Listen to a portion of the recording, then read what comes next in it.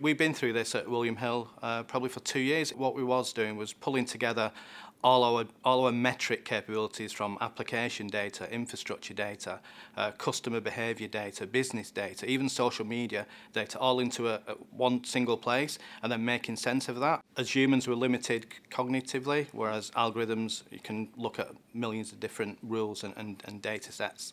So moving forward, it's going to be relying a lot more on those algorithms to make those decisions. AI will actually start to cluster those together and drill to real root cause of where the issues are and pinpoint the operators in the right direction. So we treat our machine learning models just like code. So we push it out as code, it's treated exactly the same way. So that's the only way to get that continuous improvement going within your result sets. So you don't just have a machine learning strategy and think that's it. You need to make sure you're constantly refining it, and it evolves. It is an evolving thing.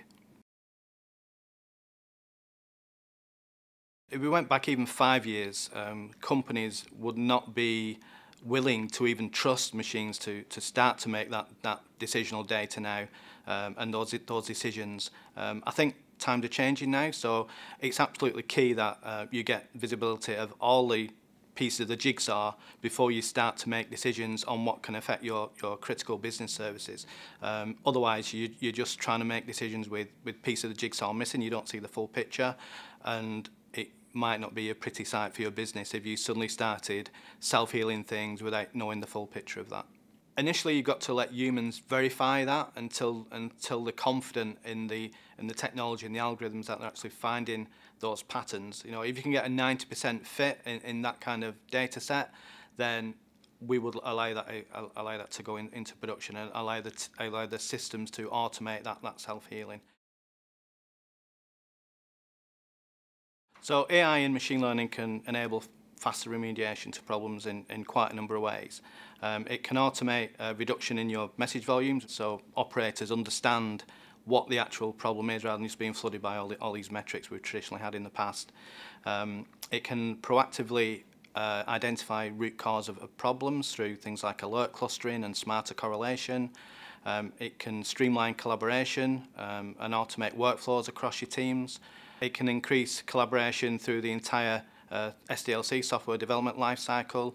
It can help your application teams, your product teams, to roll out and reduce the time to market a lot quicker. And I think finally it can sort of codify knowledge and help automate that shared learning across teams also. The first thing I would say is find a real important use case for the company. So at William Hill we picked game and bonus abuse because it was impacting our bottom line revenue. So we went through a journey of trying to use machine learning and AI to predict when our customers were abusing the game. So if your bet patterns changed, if your stake patterns changed, if the profile of you as a user was different to what it was normally.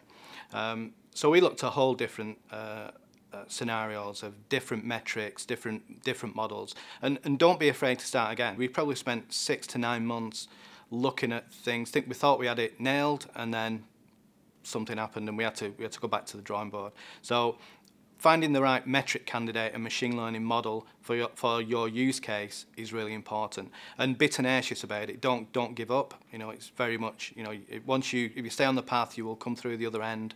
And then you'll start to get that culture in your organisation where people trust the technologies.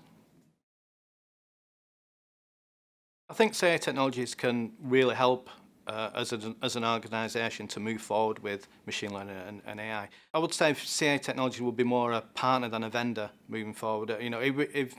If CA can provide us those capabilities out of the box, you've already got application monitoring, infrastructure monitoring, application experience, synthetic monitoring, all the data's there. So I think vendors in particular CA are in a really good position to help to push that forward.